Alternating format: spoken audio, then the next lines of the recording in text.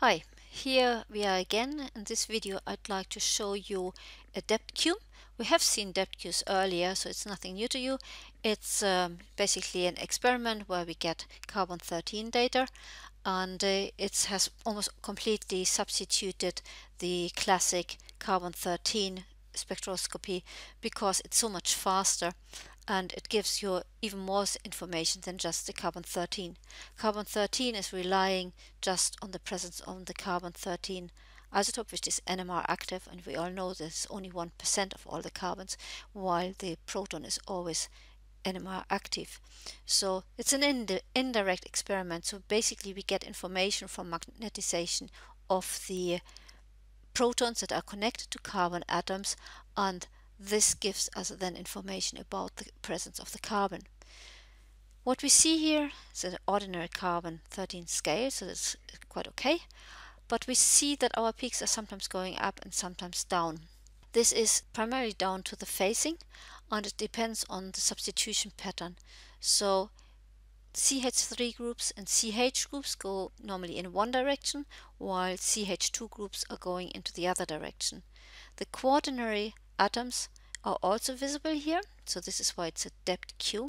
This is possibly why we get magnetization over from connecting protons, so protons that are a little bit further away. So that works. However, the magnetization transfer is not very big, so usually those peaks are fairly small. So with these up and down, I would be always a bit careful because it depends on settings of instrument. Let's have a look what we can do here. First of all, we need to set the reference. The NMR spectrum has been run in chloroform, so in deuterated chloroform, so we see the residual chloroform peak here. So I press the letter Z, so I can zoom in my signal here. I need the middle peak, so I press the letter L for setting the reference. So I have to select the correct solvent, so it should be chloroform. Here it is. Say OK, and my spectrum should be now calibrated or referenced to the correct solvent. I could also have used TMS, but that's not for this experiment. So I look at the full spectrum, and now the next thing I can do is to do the peak picking. So I press the letter K, and now you can see that I actually can get both sides here, so everything is a bit small. So what I have to do, I go into the properties again, look for peaks, and the font, set this one to 10, so then I can see it, and we want to have only 1 decimal in the carbon-13 spectrum, so that gives us all our peaks. But if you look here, you see only the positive peaks have been picked.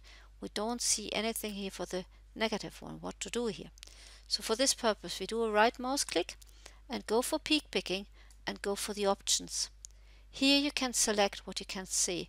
You see at the moment only the positives are selected, so we want to display both the positive and the negative ones, and then say OK. So if you do the peak picking once again, checking that the threshold is right, now you can see that you see also the peaks that are going down.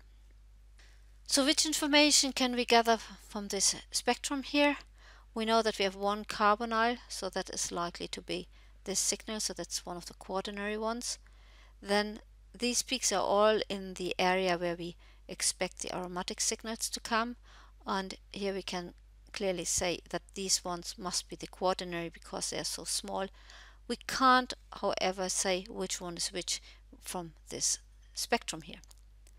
What else we can see? These peaks up here, these must belong to those carbons which are substituted by a CH group. Then we have one signal that is going down here. This one must be the CH2 group. So in this case the CH2 groups are going down, so it's possibly this signal.